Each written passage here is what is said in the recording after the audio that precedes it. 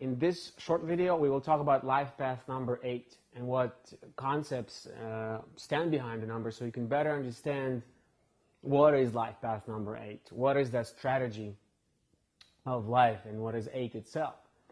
8 is basically all about material satisfaction.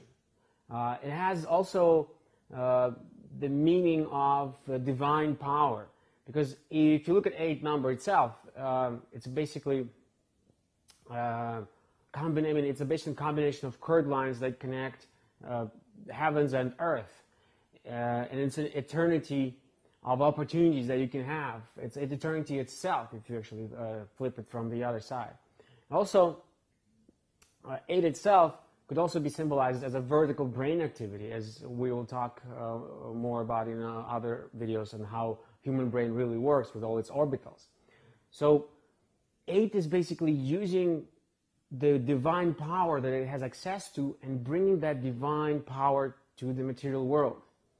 The creativity of an 8 comes into the ability to unite others in the name of divine. And that's why 8 itself is a boss number. It's the chief of the village, as we talked about in our short video about numbers in general in numerology. 8 has that power to unite and use qualities of other people in a very effective way. It has a national kind of soul. In business, 8 want big projects, global things. They're very good in management or projects. I mean, they're basically a very good boss. If you're an 8 and you're like, oh no, this is not happening to me, it is simply because you might be running into some fears of realizing that power that you have inside. And a lot of people do. Because, you start with something small. Start with a small project and move gradually, up and up and up. Because 8 has that feeling of not being satisfied at the place where they're at. Because they're very ambitious. And the thing is, if they're not realizing that they're ambitious, if they have the certain fears or behavioral matrices stuck on them from their parents or teachers, or I don't know, like from some stressful situations from their childhood, they're not realizing their potential, and that energy will have to be realized somewhere. So if it's not realized in their work, it will be manifested on their body as this sickness or accidents of certain sorts of things like that. So if you're an 8 and you're finding yourself in a rut, which a lot of times actually 8 has a lot of ups and downs, because to get on the top you do need to sometimes go up and down, which is it's a norm. But if you find yourself in rut, find that inner power that you have, because all 8s do that, and they have that power. They know how to unite people into doing something, and they're very, very, very good in that. Another danger for an 8 is actually going too much to their ego. And there's nothing actually wrong with the ego, even though a lot of teachings will tell ego is bad, you should go away from the ego.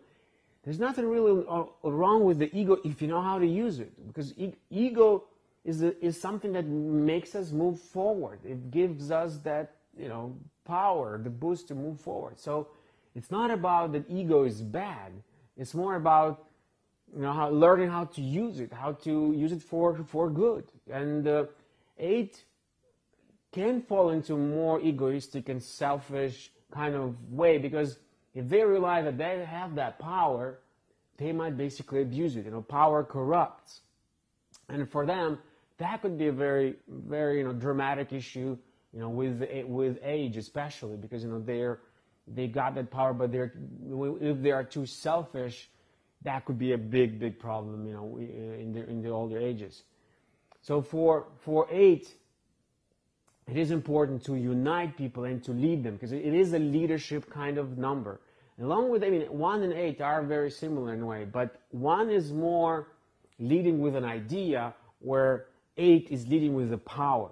And that's why it's like this again. It's a boss number. 8 is a very, very strong, powerful number itself. So you really have to look deep into it and find keys how to use that power effectively. In a relationship, 8 could be, they're very committed, and so and because of they have that feeling of essence of power, they can attract a lot of attention of an opposite sex. So for them, that's, again, that feeling of that power will help them in a relationship. But they might run into, still too much control kind of thing, and, too much about them, and too much about power thing. So they need to look for those keys in their life in order to realize, their potential as being a life path number 8. So once again, 8 just needs to learn how to not kill their inner animal, their urges that they have, their ego that they might be experiencing. They need to know to find that balance. And balance is important for 8, because if they lose it, they might just see the world as white and black. And that does not really help them to move forward. Because to move forward, you do need both, you need to paddle with both paddles, because if you're just paddling with one, you might get stuck, in just going into circles and things. And so 8, think of an 8 just basically as a divine power that you can use to unite people, and in the name of divinity, and in the name of higher planes and a higher purpose. So if you're an 8, try to always take a higher ground, because you have that power and you should use it for good, or basically good for evolution as well. Thank you for watching this short video on life path number 8. If you want to learn more about numerology and the life path number 8, please follow the link to the article where we'll have more examples and more explanations about the number itself. And please remember that this is just a short explanation about numerology. If you want to go deep, I urge you to request a consultation with a numerologist or with through our website.